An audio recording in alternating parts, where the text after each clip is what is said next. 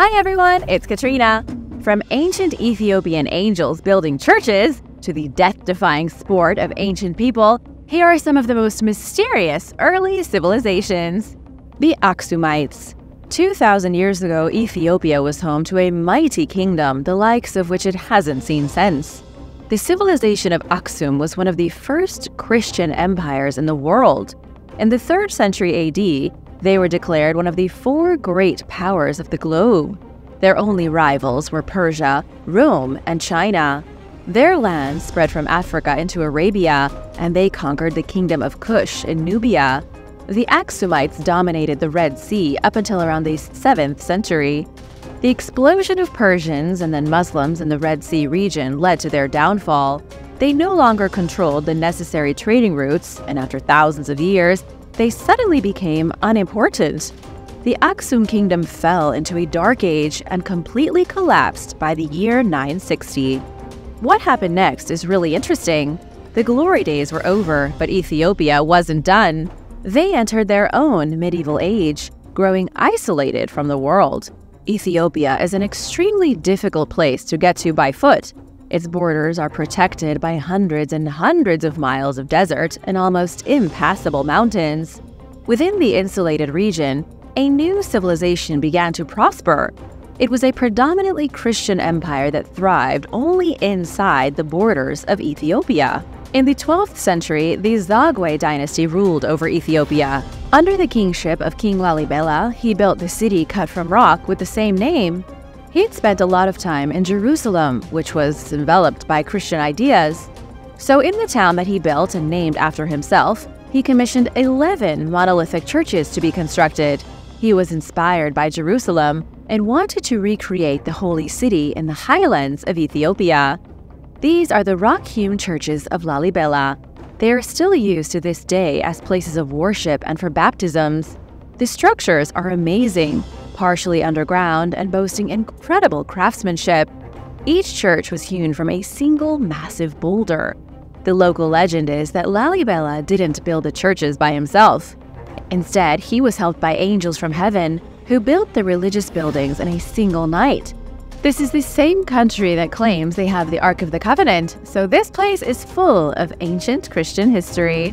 I want to give a big shout out to Charles Labourier and Malachi Neal. Hope I said your names right. Thanks so much for watching and supporting Origins Explained. If you are new here, hit that subscribe button and join the family.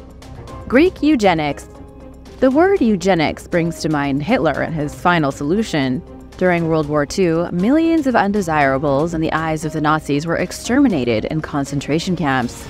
It was part of Hitler's idea to create a genetically superior race of humans.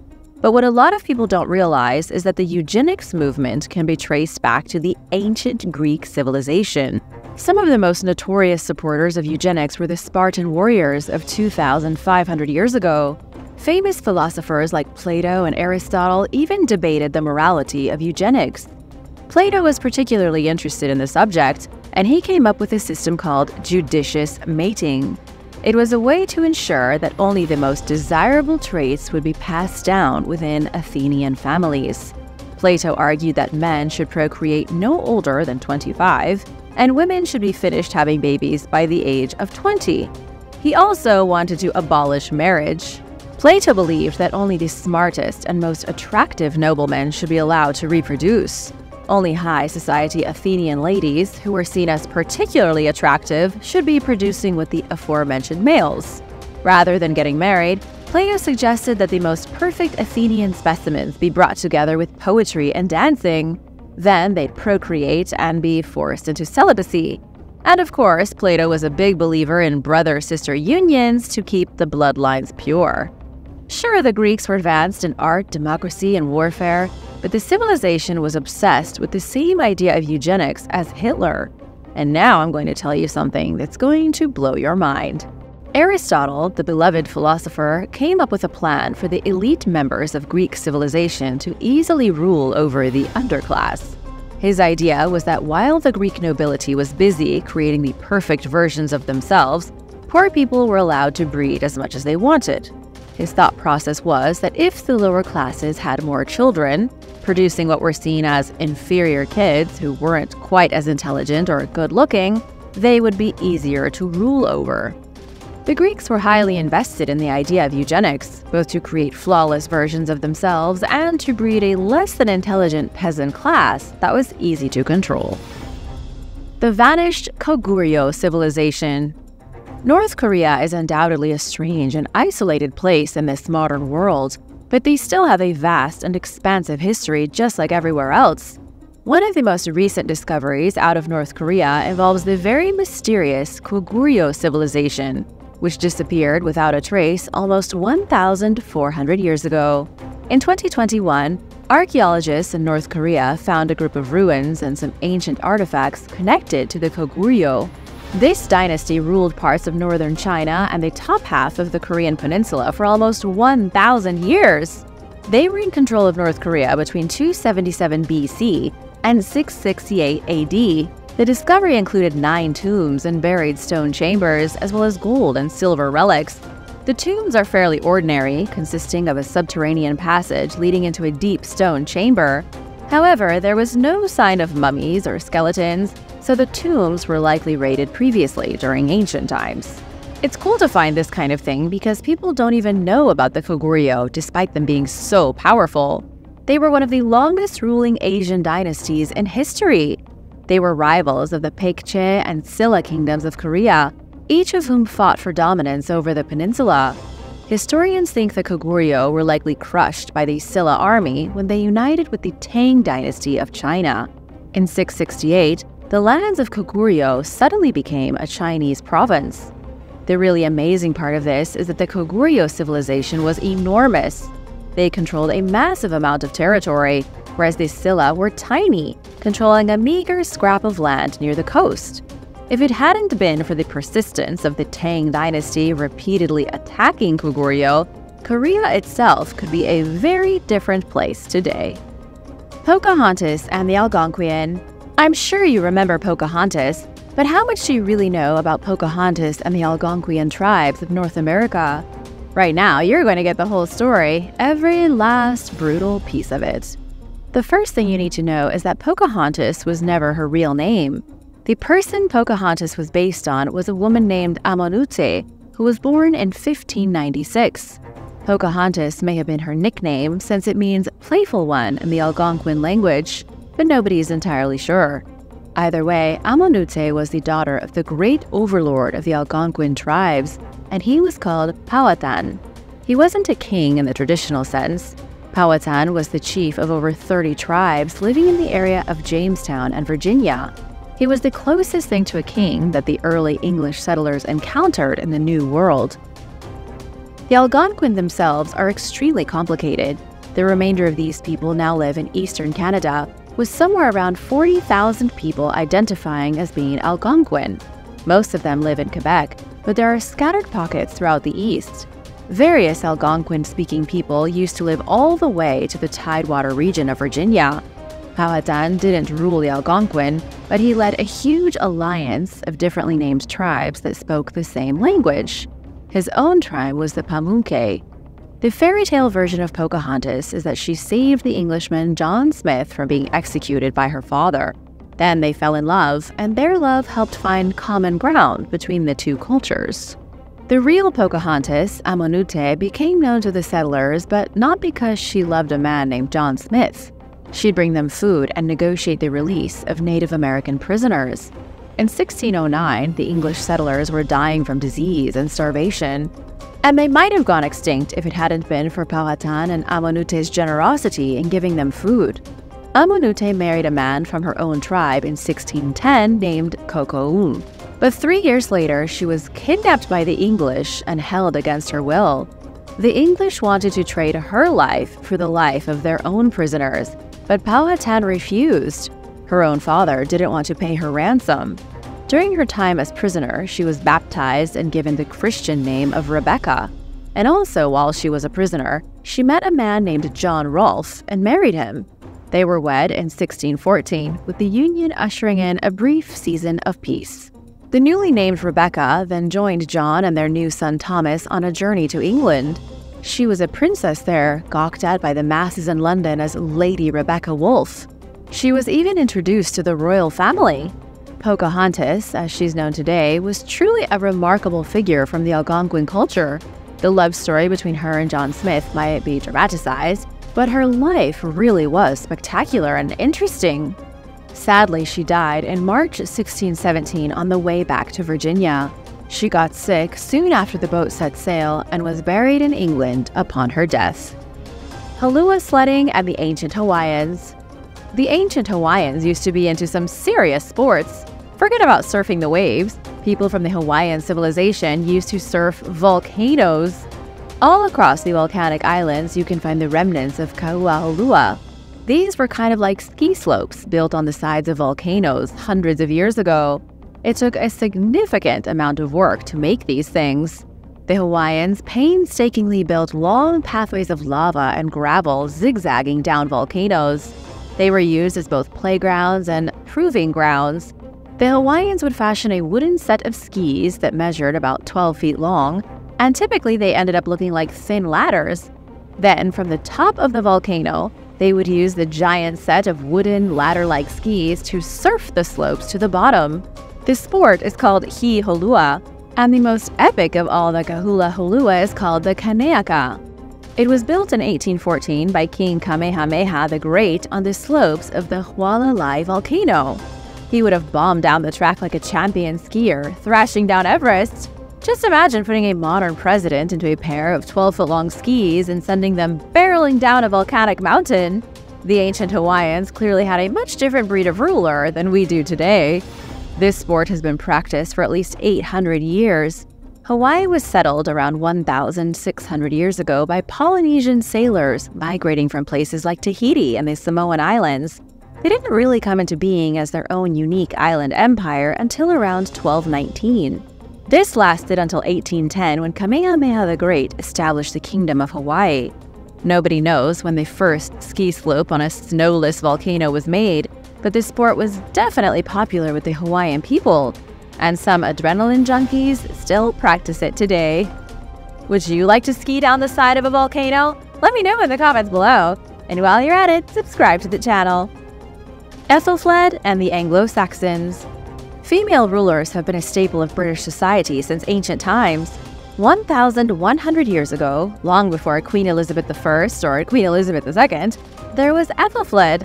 She was the daughter of Alfred the Great, the king of the West Saxons. Her mother was a royal Mercian woman named Elswith. Upon her birth in the early 870s AD, Ethelfled became an Anglo-Saxon princess. But who were the Anglo-Saxons anyway? Just about everybody has heard the name, but good luck getting someone to tell you the details of the Anglo-Saxon chronicles. In the 9th century AD, England wasn't a singular nation or even a singular empire. It was a fractured amalgamation of small kingdoms. There was Wessex, Mercia, and Northumbria ruling in the far north. They were all considered Anglo-Saxons, but they were hardly the same people. They all came from 3 distinct tribes in northern Germany and southern Scandinavia. There were the Angles, the Saxons, and the Jutes, but there were likely many more whose names have been lost to history. When the Roman Empire collapsed in the 5th century AD, the Picts of Scotland began a brutal assault on the declining Roman towns. The weakness of the borders allowed immigrants from mainland Europe to come over, and by the year 800 AD, the Germanic tribes had become the 3 main kingdoms I mentioned earlier. Then they were suddenly under siege by a new enemy. The Anglo-Saxons had come as invaders, defeating the Romans who had done the exact same thing to them 400 years earlier. But now, the Anglo-Saxons were being invaded by Vikings. By the time Ethelfled was born, the Vikings had done serious damage. But with Ethelfled ruling the Anglo-Saxons, things took a turn for the better. Ethelfled completed several successful military campaigns that hugely expanded her territory. She took over the Welsh, the Vikings who were occupying the Midlands, and parts of Northumbria. She died in 918 AD as one of the most powerful female rulers in English history. Which ancient civilization lasted the longest? So, which civilization lasted the longest? Was it ancient Egypt, Mesopotamia, or China? It might surprise you to know that by almost every metric, Chinese civilization is the longest lasting in all of human history.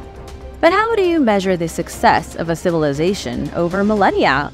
There are a few distinct features that mark China as one continuous civilization throughout most of history. One of them is language.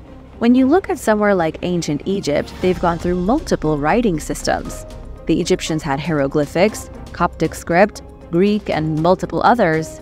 Egypt was also ruled by foreign dynasties throughout a huge amount of their history. It started with the Hyksos in 1650 BC and continued with the Nubians, the Assyrians, the Persians, the Macedonians, and the Romans. No matter what you think of ancient Egypt, they weren't a single continuous culture. China, on the other hand, most likely was. They've been using the same form of writing for 3,200 years. The same characters are being written the same way today that they were 1,000 years before the Roman Empire even existed. This is something that's uniquely Chinese. Of course, though, there have been countless ethnic groups since the original Liangzhu culture on the Yangtze River 5,000 years ago.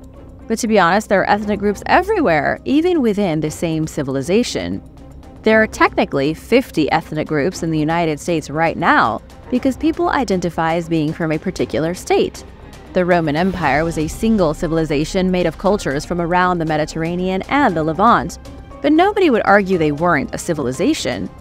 China has had plenty of ethnic groups and a lot of different cultures, but they've managed to survive as a single enormous civilization for longer than any other. However, keep in mind that this subject is highly contested and not all historians agree. Which civilization would you say has lasted the longest? Let me know in the comments below.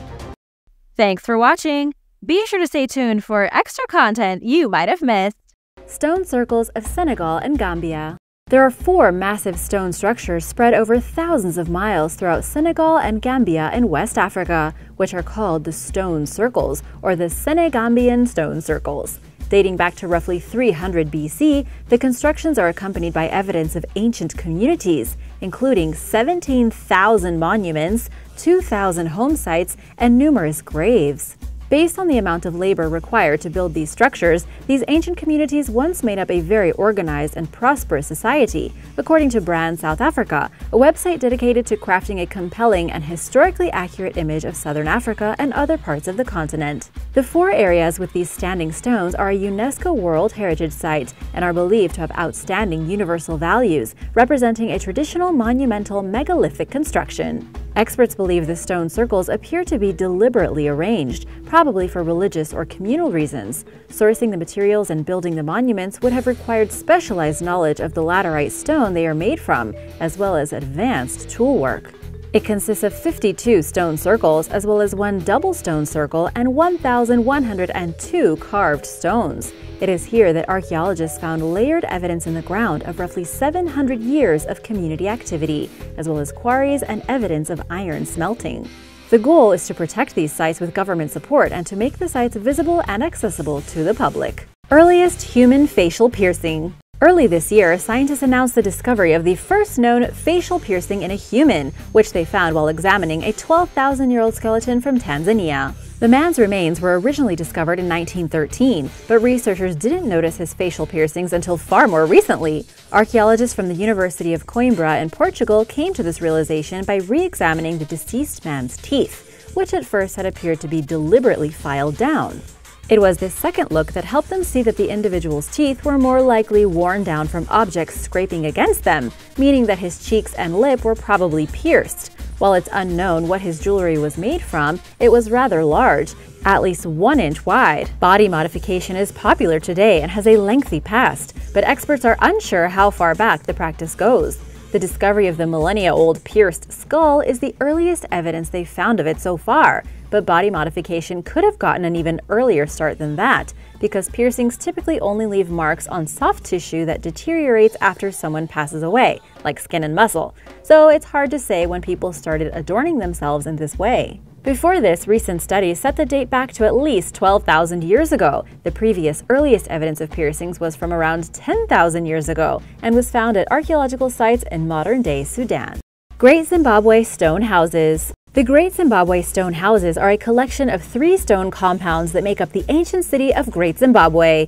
Perhaps the most perplexing aspect of them is the fact that they were constructed using advanced masonry and building methods that were not found in any of the surrounding areas at the time of construction, starting around 900 years ago. More particularly, these structures were made without the use of mortar.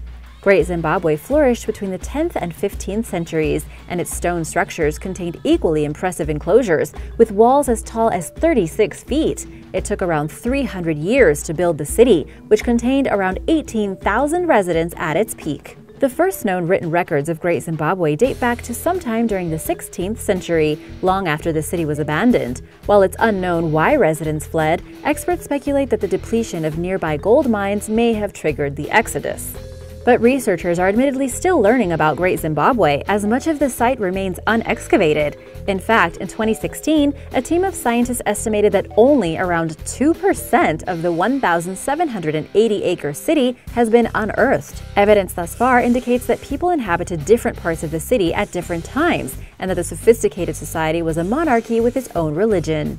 Moreover, the purpose or purposes of the great stone buildings are a source of debate among archaeologists. Regardless of the unknown, the impressive city is a UNESCO World Heritage Site and a national symbol for the country of Zimbabwe. Lalibela churches. As Christianity became increasingly popular throughout parts of Africa during the 12th century, more churches were needed to accommodate the burgeoning number of worshippers. A complex containing 11 such structures, known as the Lalibela churches, were carved out of rock in the mountains of Ethiopia during this time of growth, which was also during the Zagwe dynasty. The churches are situated in two main groups and are connected by a complex system of trenches, drainage ditches, and ceremonial passages, some of which lead to mysterious hermit caves and catacombs. While most of the churches were probably used as such from their construction onward, two of the buildings may have served as royal residences, according to UNESCO. One of the churches, Beit Midhani Alem, is believed to be the world's largest monolithic church. Beyond their use for traditional worship, these monolithic cave churches also served as a pilgrimage destination for early African Christians who were unable to travel to Jerusalem. It is here, in this complex that was designed to resemble parts of Jerusalem, earning it the reputation of a so-called New Jerusalem, that the devout pay their homage to King Solomon. The Lalibela churches, which were carved out of volcanic basalt, vary in size and are decorated with Christian imagery, representing a rare and important example of early Christian architecture in Africa. Today, the rock-hewn structures remain a popular pilgrimage destination for the devout, and they are also a UNESCO World Heritage Site. The lost city of Meroe, located in the East African country of Sudan along the eastern bank of the Nile River, are the ruins of an ancient city called Meroe. Dating back to around 800 BC, the site constitutes one of Africa's most significant archaeological discoveries. This city was once a prominent trading post, embracing a sophisticated Egyptian culture and filled with palaces, pyramids, and iron production facilities, owing to its rich iron deposits and fertile soil. Meroe was a healthy metropolis of the ancient kingdom of Kush in what is now the Republic of Sudan. Kush was an ancient kingdom in Nubia, and they were major rivals to Egypt at one point. The many pyramids and works of art left behind are testament to the greatness of Nubian kings and queens. Despite how little known the ancient metropolis remains today, Meroe was well known to great societies of the time, including in Rome, Greece, and Persia. And some archaeologists theorize that the city also traded with early Indian and Chinese explorers. Meroe is even mentioned in the book of Genesis under the name Ethiopia, which describes it as a prominent yet vulnerable center of commerce, one which even raised and exported elephants for warfare. The problem is, for over 7 centuries, the city was a prime target for invading forces. Over time, signs of Meroe's Egyptian influence faded, and its residents developed their own language, customs, and religion. Unfortunately, however, all those unique cultural facets were lost around 330 AD, when Meroe was permanently and completely destroyed. In 1821, archaeologists rediscovered the lost city, which had lain untouched since its destruction, and excavated around 200 of Meroe's unique Nubian pyramids. They also found evidence of the Meroitic written language, which went extinct around 400 AD and remains undeciphered to this day. National Geographic reports that one of the most remarkable features of the Meroitic civilization was its strong queens. One signed a peace treaty with Emperor Augustus from Rome, and the royal pyramids and burial chambers are full of remarkable treasures. Lady of Mali. While some researchers claim this is nothing but a naturally formed chunk of rock, others believe that the Lady of Mali is a gigantic carving of a woman's face and figure. Some say that the Soninke of the Ouagadougou Empire could have carved the lady some 12,000 years ago. Also known as the White Lady of Africa, the formation is located on Mount Lora in northern Guinea, near the Senegal and Mali borders, where it sits at an altitude of over 10,000 feet. Nobody, including those who believe it is man-made, seems to know who supposedly carved it or when, although estimates put the structure at an age somewhere between 5,000 and 25,000 years old. Reportedly discovered in 1997 by a quote-unquote geologist from Italy named Angelo Pittoni with an obscure background and questionable credentials, he found it while looking for diamonds. The Lady of Mali is nicknamed the White Lady of Africa due to its, or her, Caucasian features, which are unusual for the area in which she's found. Pittoni somehow connected the formation with the lost civilization of Atlantis, which most mainstream scholars believe was fictional. Pittoni also claimed to find blue stones, or stones of the sky, synthetic stones that were left behind by some advanced ancient civilization. Experts also argue that the structure is not man-made at all, but a natural formation playing tricks on us because of its similarity to a woman's bust. What do you think? Is the Lady of Mali a carving left behind by an ancient civilization? Or is it a natural formation? Let me know in the comments below. Bokoni Ruins. One of the world's biggest unsolved archaeological mysteries, known as the Bokoni Ruins, can be found in the hills near the South African town of Matadodorp, which is located in the country's Mpumalanga province. Made up of a collection of complex stone terraces, this reputed lost city dates back over 200,000 years, around the time when the first modern humans are thought to have evolved. The structures are accompanied by evidence of fields, roads, and settlements, and the site bears signs of technological and agricultural technology. Stone walls at the site suggest that the Bokoni tribe retained pasture animals such as sheep and cattle. As if the existence of such early, sophisticated innovation wasn't fascinating enough, the site's most prominent feature is Adam's Calendar, a 98-foot stone circle containing monoliths within its walls, which are aligned to match the movement of the Orion's Belt constellation. All signs point toward Adam's Calendar being one of the earliest known, if not the oldest, monuments, indicating that ancient peoples charted and kept track of time. The complexity and uniqueness of the ruins, which are interconnected over several hundred kilometers via vast mazes and passages, are especially evident from a bird's eye view. It must have taken quite some time to build these structures, and their proven age suggests to archaeologists that the Bokoni tribe may have been around much longer than the constructions themselves. Pseudo-archaeologists and pseudoscientists have latched onto conspiracy theories revolving around the site. Of course they have, claiming that an ancient alien civilization may have built the Bokoni ruins. But the experts, and arguably any rational thinker, wouldn't think twice about crediting our early relatives for their intellect and hard work. Why not believe in the intelligence of our ancient ancestors? Oldest tsunami victims. This also comes from Tanzania, more specifically along the banks of the Pangani River. It was there, a few miles inland from the Indian Ocean, that a Swahili village once thrived around 1,000 years ago, until one day, an earthquake-triggered tsunami swept through, wiping everything in its path out of existence. The entire village, including its wooden lattice houses, fishing nets, and shell bead jewelry, was no longer. With no time to escape the barreling flood, the villagers themselves also tragically perished. A study published in May of this year asserts that the site contains the oldest known human remains within a tsunami deposit ever found in East Africa. While that is remarkable, the oldest tsunami deposit in the world that was ever found to contain human remains dates back 7,000 years and was discovered in Papua New Guinea, which is located across the Indian Ocean just north of Australia. This more recent discovery adds valuable information to researchers' quest to better understand Indian Ocean tsunamis and their history. Although tsunamis in the region are relatively infrequent, roughly once every 300 to 1,000 years, according to National Geographic, it's imperative for experts to learn more about them, as Tanzania's coastal city of Dar es Salaam is rapidly growing, with a projected population of at least 10 million by the year 2030. Protecting this burgeoning population and preventing a repeat of the fate suffered by the Swahili villagers 1,000 years ago is of utmost importance. Believe it or not, the tsunami that eradicated the village was not major, but it still had catastrophic results because the residents lived on low land. Ancient pandemics. The ongoing global coronavirus pandemic has drawn widespread attention to how modern science and medicine manage disease.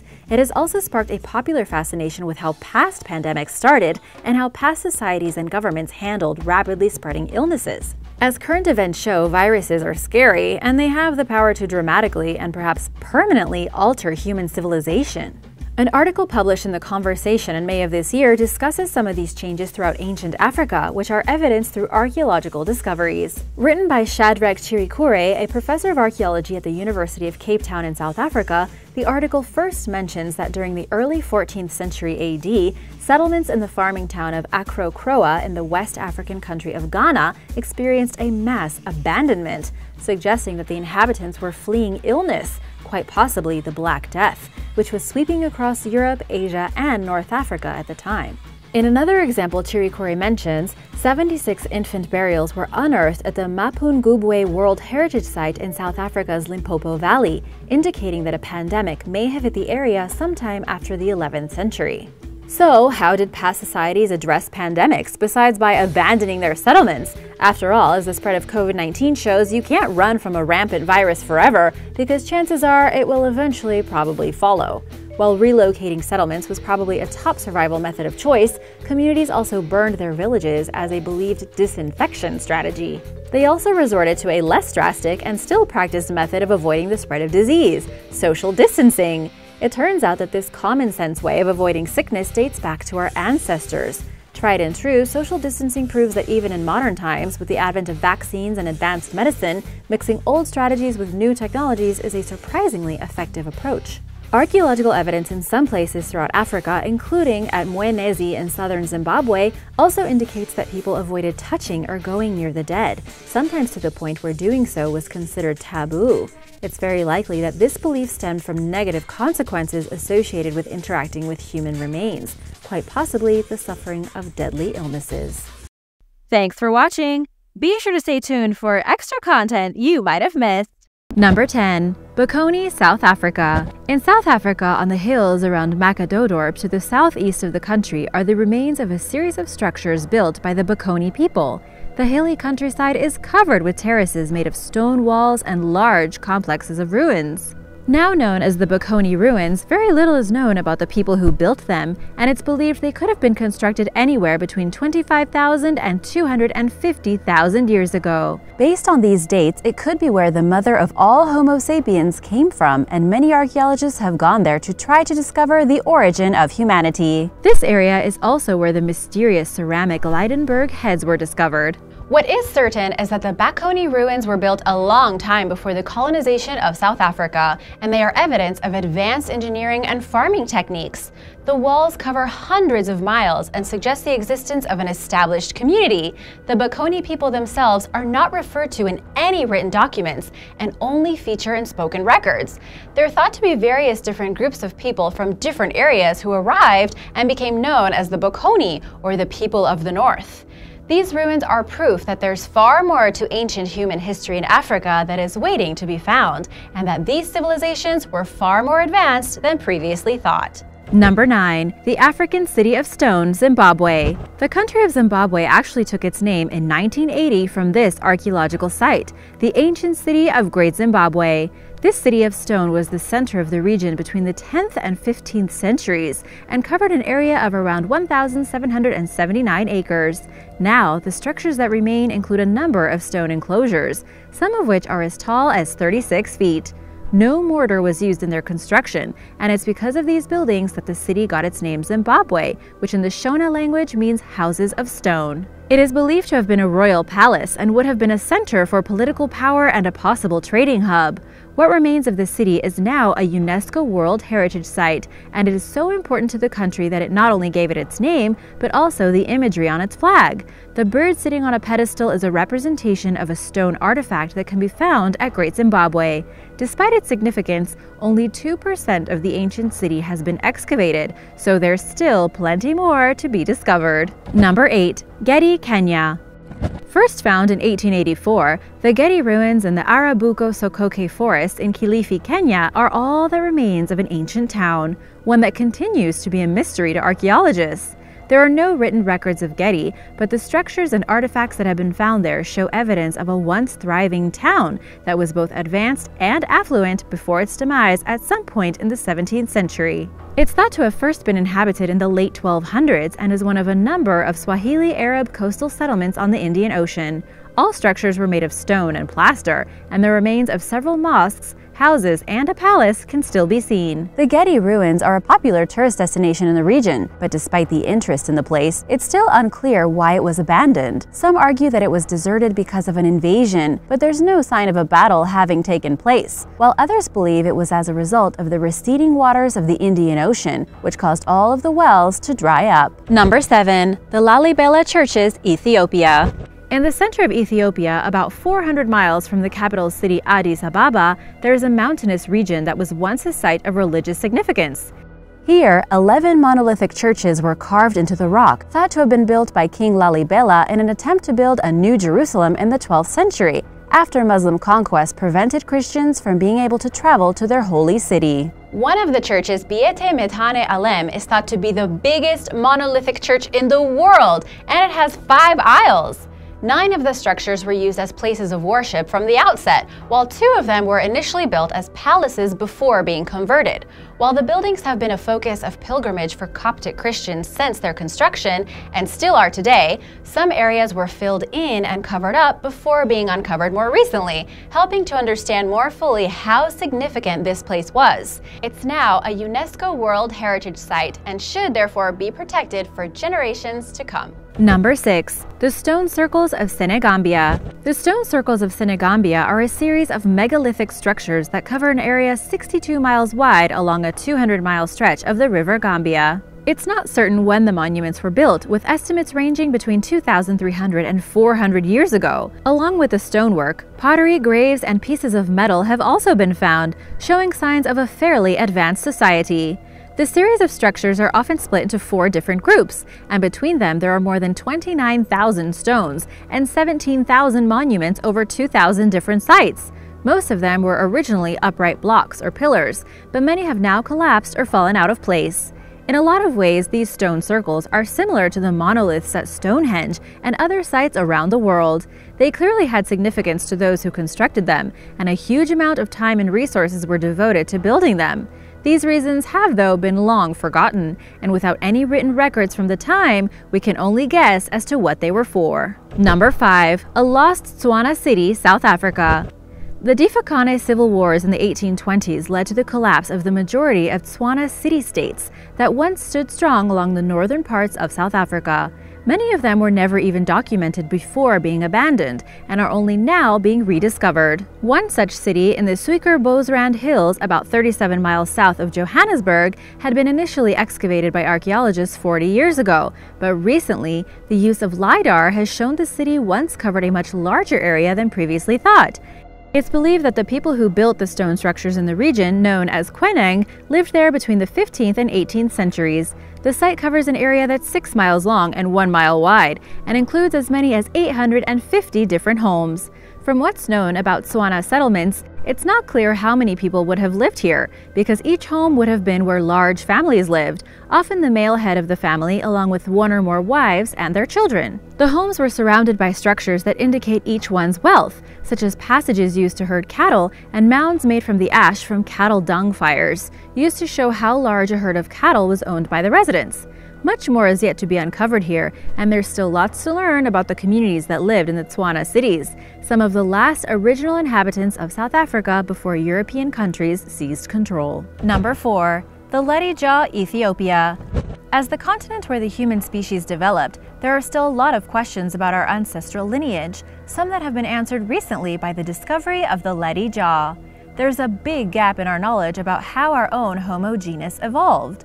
What is known is that around 3 million years ago in East Africa, there were 4-foot-tall ape-like creatures known as Australopithecus. You may have heard of the fossils of Lucy, and she was one of them. At some point over the next 500,000 years, the Australopithecus completely disappeared, and about 2 million years ago, the first Homo appeared. It's long been thought that Homo evolved from Australopithecus, but no remains had been found to prove this theory. This is why the discovery of the Ledi jaw was so important. It's a fossil of an early member of the Homo genus and dates back to about 2.8 million years, right at the time that researchers are interested in. It's also believed to be a transitional jaw. It has traits of both Australopithecus, such as the lack of a defined chin, and Homo with the symmetrical molars and evenly proportioned jaw. It was found in the Afar region of Ethiopia, very close to where Lucy and other remains have been found. So it's quite possible that this is the missing link that archaeologists have been looking for, and it fills in the gaps of how our own genus developed. Number 3. Meroe, Sudan. Egypt is, of course, well known for its pyramids, but it's not the only country in Africa where they were built. In the desert to the east of Sudan, along the River Nile, there is a series of almost 200 ancient pyramids, with most of them serving as tombs for the leaders of the Meroitic kingdom. They were built between 2,700 and 2,300 years ago and incorporate decorative styles from Egypt, Greece, and Rome. They are Nubian pyramids with narrow bases and steep angles on their sides, and are much smaller than the most famous ones found in Egypt. Along with them, there are other structures such as ornamental stone rams, chapels, and temples, and they are often clustered around areas with as many as 20 built together. Just like in Egypt, it's quite possible that there are still plenty more of these structures and treasures hidden beneath the sand, and plenty more to learn about this long-lost civilization. Number 2. Las Gil, Somalia. Las Gil, which means source of water for camels, is a series of rock shelters and caves that lie about 34 miles northeast of the capital city of Somaliland, Hargeisa. This site is now dry, but it's near the confluence of two former rivers, which would explain why it was once known as a water source and a place with extensive evidence of human activity. The combination of the political tensions in the area and that locals have long believed the region to be haunted by evil spirits means that despite knowing about its existence, few people ventured into the caves in the past centuries. Recent archaeological expeditions have braved the curse, though, and found a series of incredible paintings on the cave walls. It's thought that there are as many as 350 animal and human representations, as well as countless tribal marks etched into the stone. Most have been preserved incredibly well because they have been sheltered from the elements, and they give unique insight into life at the time. The most commonly depicted animal is a cow, but there are also dogs, monkeys, antelope, giraffes, and hyenas. As with all cave paintings, it's very difficult to determine when they were created, but estimates based on the pigments suggest they are between 4,500 and 5,500 years old, with some experts suggesting that they could have been painted as much as 11,000 years ago. Number 1. Olduvai Gorge, Tanzania. In northern Tanzania, the Olduvai Gorge is where some of the most important discoveries have been made about our ancient ancestors. Archaeologists and paleoanthropologists have worked in the area for more than a century and have found stone tools and bones dating back millions of years. This means that we humans evolved in Africa. This place is where Lewis and Mary Leakey found one of the first fossil ape skulls, as well as extinct creatures, and the Aldoan, which is considered to be the earliest human technology. The Aldoan is the oldest known stone tool and evidence of cultural behavior in Homo habilis. It's also the place where some of the first types of Acheulean tools were found, sharpened pieces of rock and flint that would have been instrumental for life at the time and developed from the original Aldoan ones. The artifacts found in this region date back almost 2 million years and have been invaluable in understanding early human life and how the primitive species went on to develop into what we are today. Thanks for watching. Be sure to stay tuned for extra content you might have missed.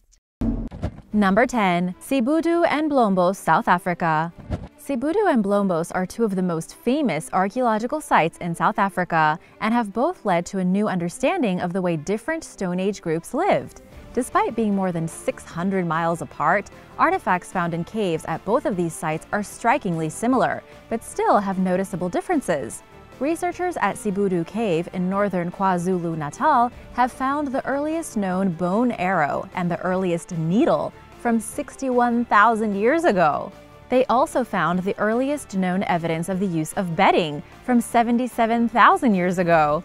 In Blombos Cave, about 180 miles to the east of Cape Town, archaeologists have uncovered engraved bones, beads, stone and bone tools, and a 100,000-year-old ochre processing workshop, where an ochre-based mixture was created for use in decoration and skin protection. The surprising thing about the finds in each cave is that the people who lived there around 71,000 years ago were using similar types of stone tools, but had differences in the way they were making them. This was partly to do with the different types of stone available, but in Sibudu, stone knapping was focused on creating thin, long, double-pointed stone points which would have been used as cutting devices and on the tips of weapons. The Blombos objects were fashioned in a markedly different way, but still to achieve the same result. These finds show that stoneworking techniques developed separately at that time, but something happened within 6,000 years. All tools found from 65,000 years ago have similarities in structure, which suggests that cultural traditions had spread across the region we now know as South Africa. It's because of finds like this that researchers can chart the societal development of early humans and show how communication and teaching allowed different groups to learn. This was, in effect, the first known example of humans working with and helping one another. Number 9. Laetoli, Tanzania. Laetoli in Tanzania is incredibly important in the understanding of early humans, as it's the site of the discovery of 5 sets of footprints that date back to 3.66 million years ago. Originally, 3 sets were found in 1976, preserved in the rock after a group of australopiths walked across damp volcanic ash as it was hardening. These were the same species of our ancestors as the famous Lucy, and remain by far the oldest footprints of hominids that have ever been found. What was interesting was that they were made by upright walkers, ones that walked in a similar way to how we do, with a well-developed arch in the foot and using the big toe to push off from the ground. Recently, 2 more sets of footprints have been found, and this has given further insight into the social dynamics of australopiths.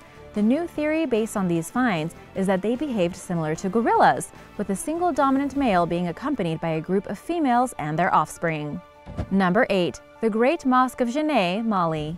The town of Djenné was founded in 800 AD on an island in the Niger River Delta in present-day Mali. It was one of sub-Saharan Africa's oldest cities and became a trade hub for people to transport gold, salt, and slaves. All of the structures here were made from mud, but the biggest building on the site was the Great Mosque. The original mosque was built in the 13th century, but over time it fell into disrepair and became inhabited by huge swarms of swallows who built their nests inside of it.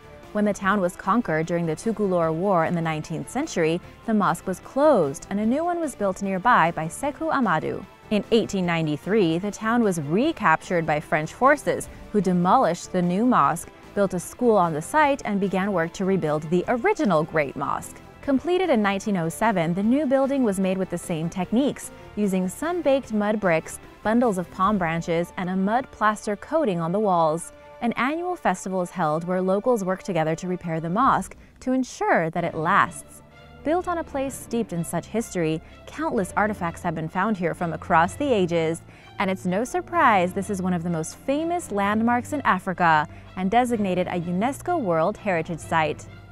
Number 7. Sterkfontein Caves, South Africa. The Sterkfontein Caves in South Africa's cradle of humankind have provided the richest source of hominid fossils in the world.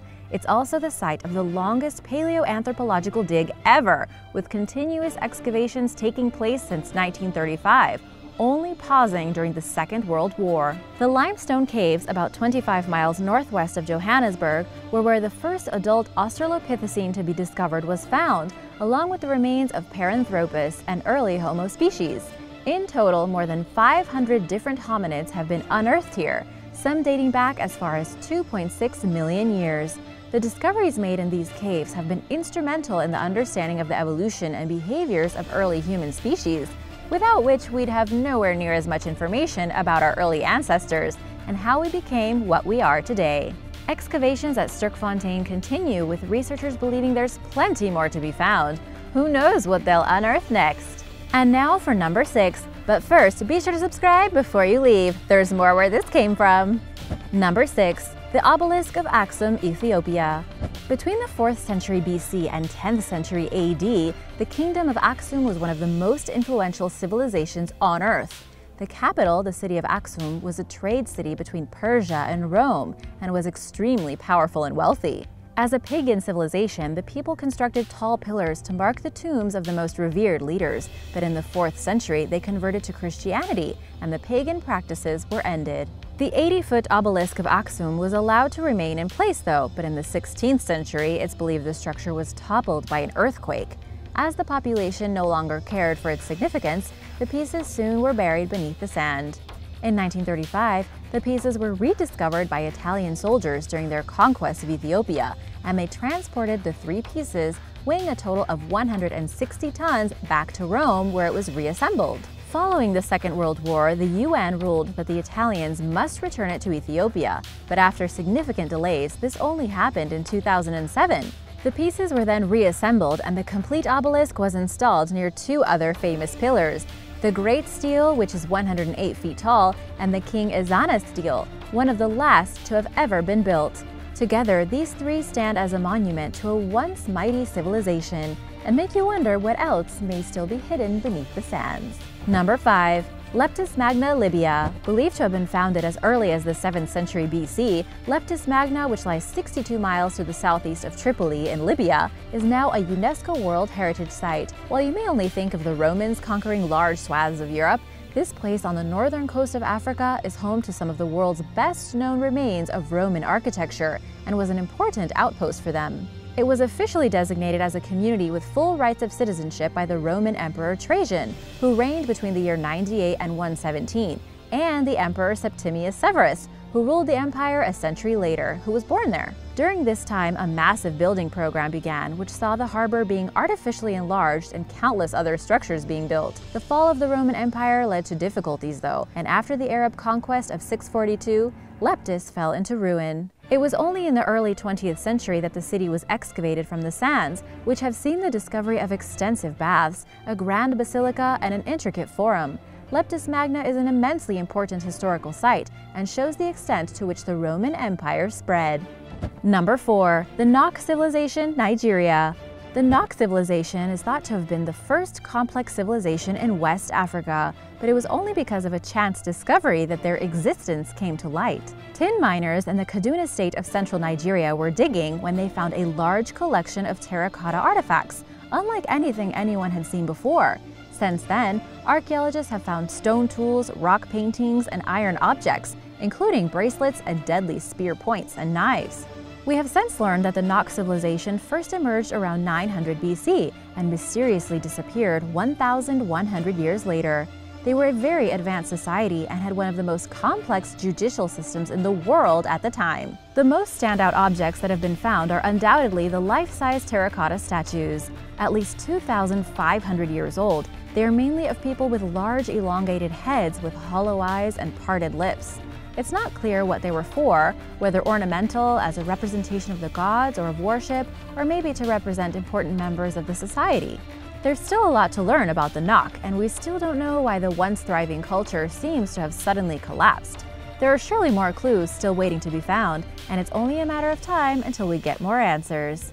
Number 3. Kilwa Kisiwani, Tanzania.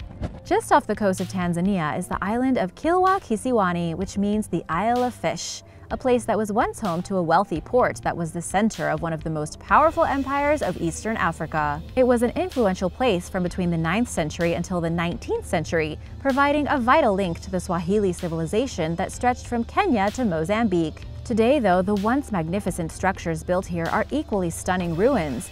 Of particular note is the site of the Great Mosque, the oldest one on the East African coast, which has 16 domes that are supported by arches and pillars. There's also the site of the Palace of Husuni Kubwa, which looks over the island from one of its highest points and was for a long time the largest structure in sub-Saharan Africa. Kilwa Kisiwani was well positioned to be successful and was on the trading routes between Africa, China, India, and Arabia. Valuable treasures such as porcelain, ivory, quartz, spices, and tortoiseshells passed through here, and it was only when the Portuguese built a fort on the island in the 16th century that its trading dominance in the region began to wane. Number 2. Abomey, Benin. Once the capital city of the Kingdom of Dahomey of the Fawn, Abomey is now a much quieter place, but the evidence of its historical significance is still clear to see. The royal palaces are a UNESCO World Heritage Site and are now a museum to the ancient kingdom, where you can see the remains of kings and lots of other artifacts that have been found. The city was built in 1625 and thrived as a trade outpost. The kings led violent wars, carried out human sacrifices, and were some of the most prolific slave traders in Western Africa. Despite their extreme mistreatment of people from outside their kingdom, they took care of their own, ensuring that Abomey was a beautiful place with a tall perimeter wall, a very deep moat, and numerous markets, squares, and temples. They built 12 royal palaces, but only 2 remain after the last king, Behanzin, was defeated by the French and set fire to the city as he fled. Number 1. Adam's Calendar, South Africa. Located in Mpumalanga, South Africa, Blaufbosch Kraal, more commonly known as Adam's Calendar, which is easier to say, is an ancient megalithic site. The standing stone circle is about 100 feet in diameter and is actually one of many stone circle ruins that have been found throughout the mountains of South Africa. It's thought that there could be as many as 100,000 such ruins, but Adam's Calendar is the standout one. It first came to attention in 2003, when a pilot, while rescuing one of his crew who had crashed, walked over a ledge and saw the circle. He was used to seeing structures like it from high up, but this was the first time he'd seen one so close. He realized that the stones were aligned to the compass points, as well as the equinoxes and solstices, and after months of surveying, he became certain that it was a calendar, and it still works perfectly as of today. The thing that's most amazing about this site is that it's believed to be at least 75,000 years old, with some estimates even suggesting it's up to 160,000 years old. This predates Stonehenge and the Egyptian pyramids by many tens of thousands of years, and makes it by far the oldest megalithic site to have ever been found. Thanks for watching! Just in case you missed it, be sure to check out part 1 of Amazing Archaeological Discoveries for more. Be sure to subscribe, and I'll see you next time. Bye!